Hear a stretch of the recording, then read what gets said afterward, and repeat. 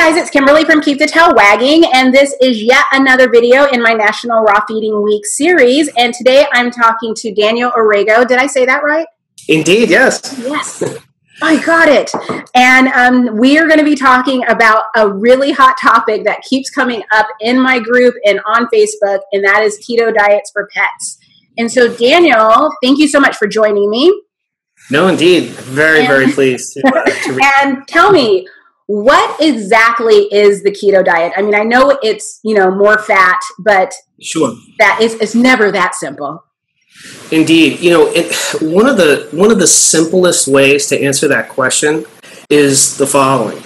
A ketogenic meal program or a ketogenic diet is simply any combination of foods that induces nutritional ketosis as validated by blood measures, by measuring ketones and glucose to, in fact, establish that either yourself, if you're doing it, or your doggy, if they're doing it, is, in fact, in nutritional ketosis. So to recap, a ketogenic diet is any diet that induces nutritional ketosis. Now, you hit the nail on the head.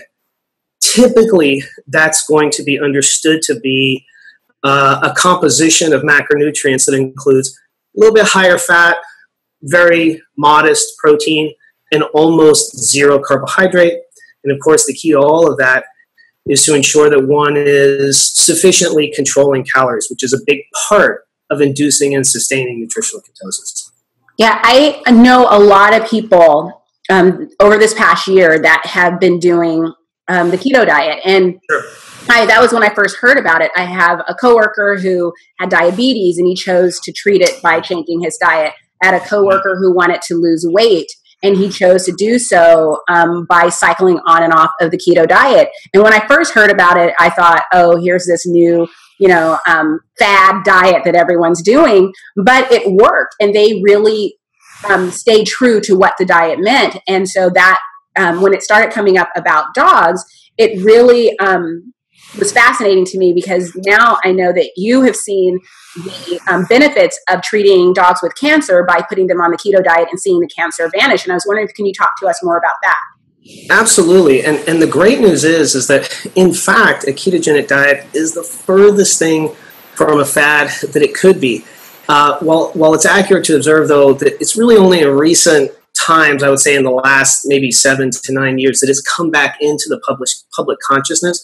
But a ketogenic diet was actually founded in the late 20s at Johns Hopkins University for application to pediatric epilepsy. So for kids who had refractory seizures and weren't responsive to, say, the standard drug treatments like Keppra or phenobarbital, they would offer those kids a ketogenic diet. And what they would observe is that the frequency, the intensity, and the interval of seizure would go down, and of course, in the best cases, really abate.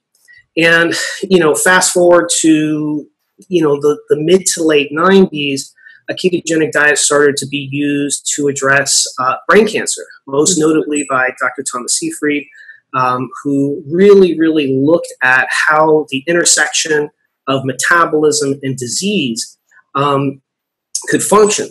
And so you then fast forward again. I'm skipping a lot of history here, but just for the sake of being concise, you fast forward again to about 3 years ago. My colleagues and I at Quest Nutrition established Epigenix Foundation to be able to really look at, in a canine model, can using a ketogenic diet as an intervention along with standard of care to cancer in a canine model actually produce meaningful and substantive results in the real world, as validated by pathology, advanced imaging, et cetera, et cetera. So that's really sort of the very brief history and time of the ketogenic diet and how we got to where we are today in applying it to doggies. And so one thing I'm seeing is that, of course, there are the people whose dog was diagnosed with cancer, so now they're digging deep into the keto diet. Sure. But there are also people who are like, well, if this is good for dogs with cancer, then maybe I should just feed this way to keep my dog from getting cancer. So sure. The keto diet shouldn't be used as a preventative, right? Well, that's still being explored, right? In other words, there's something that's actually pretty well understood in the sciences. I think we may have even touched on it when we were together last at Super Zoo last year, which is it doesn't matter if you're dealing with like a bird or a flatworm or a primate or a dog or a human. If one restricts calories by 30%, that organism will not only live longer, but when it is older, it will appear and behave younger. So controlling calories is really the first step to controlling metabolism. And when you look at length of life as a cofactor, it ends up having a pretty significant impact. Now, the next step is, okay, well, how far does controlling the distribution of macronutrients get you? Well, it can get you pretty far, right? So, for example, we now know, this is another real, brick in the wall, if you will. Dr. Sarah Hallberg over at IUPUI just published her large cohort study looking at type 2 diabetics on a ketogenic diet, whereby 98% of that cohort got off using insulin as a result of that nutritional intervention, right? Now, that's something that we can know quite a bit about now in the human model. The next step is to understand that in a canine model. How far can it go towards relieving what you might call mitochondrial insight as a result of long-term high glycemic feeding? And ultimately, can that in fact, act as a preventative? We don't have all the answers there that we want, but obviously that's being explored. I'm so excited about it because it's one of those things where it's so important for us. There's just such a growing thirst of knowledge when it comes to how to feed our dogs, and it's so exciting. And I want to give this information to people, but it's like I worry because even I'm sometimes tempted to go, well, if it's like if this much is good, then twice as much must be better, and it's not always the case. Sure. Well, one thing to keep in mind is that for both humans and dogs, if you go back, say, 10,000 years ago or so, prior to the advent of agriculture, right? Being in ketosis was a very, very normal metabolic state. Why? You go out, you throw the spear, right? You don't get anything. Okay, you're in ketosis. The next time you go out, you get something. You eat everything in sight, right? Okay, now you're out of ketosis, right? So, this interval of going in and out of ketosis was actually very normal. It's only sort of in the modern epoch, and I like to joke about this, that I can actually sit on a couch, Netflix and chill, and eat Hot Pockets all day and never be in ketosis as a result of that, right? And so the question becomes, okay, how valuable is that metabolic state to canines? And we're talking about canines that aren't in the wild, right? They're at home, mom and dad. What's the value in that, right? Well, if you look at using ketosis as a way to replicate what a dog's normative experience would be in the wild, at that point, all you're doing is sort of recapitulating what their quote-unquote native experience or ancestral experience might be when it comes to nutrition. So that sounds like fasting, and just reminds us how important fasting is for our dogs. Indeed. I mean, there's a couple of ways to get there, right? Obviously, you can do it with caloric control. You can do it by controlling macronutrients, and you can do it by controlling the window of time where calories are not given or energy is not given to the dog. So that interval fasting that you're describing is just yet one more way to induce nutritional ketosis for a period of time, or in this case, fasted ketosis. Right. I love this. So one thing that I saw, and I'm looking at my notes, whenever I'm looking for information about keto diets, I see the ratio. So 4-to-1, 3-to-1, 2-to-1, 1-to-1. Can you explain what that means? Sure. And I'll give you the full disclaimer on it. It's slightly counterintuitive because this was created, many moons ago by registered dietitians whose intention was to ensure that the preparation of meals could not be messed up.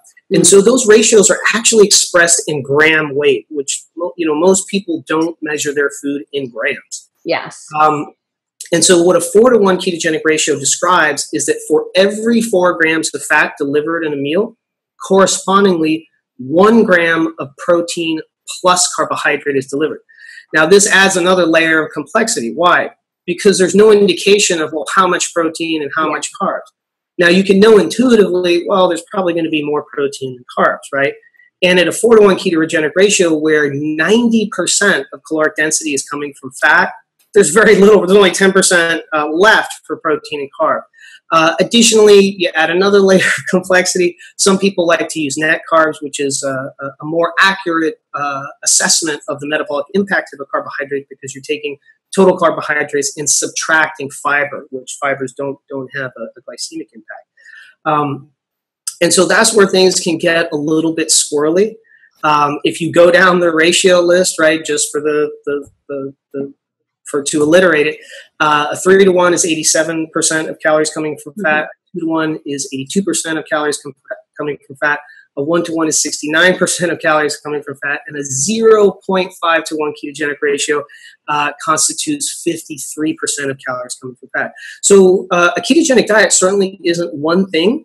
That expression of ratios, which is essentially determining what the balance of fat calories is going to be, has a very, very wide range, and you really don't see the break until about that 1-to-1 ratio.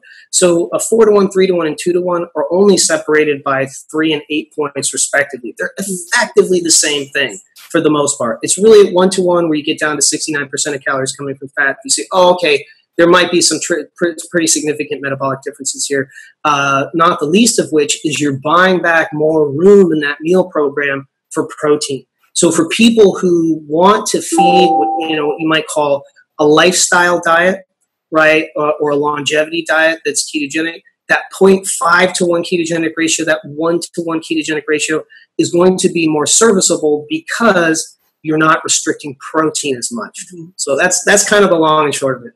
Okay. And so for the people who are out there doing this or tempted to try and do it on their own, what could go wrong if you don't know what you're doing? Sure. So there's a couple of caveats, and one can refer to what I like to call the Iditarod principle, what other people like to call the Adirondack principle. If you look at these huskies that run these incredible sled races, right? Their caloric turnover is absolutely massive, and they're mainly fed an 80% fat diet.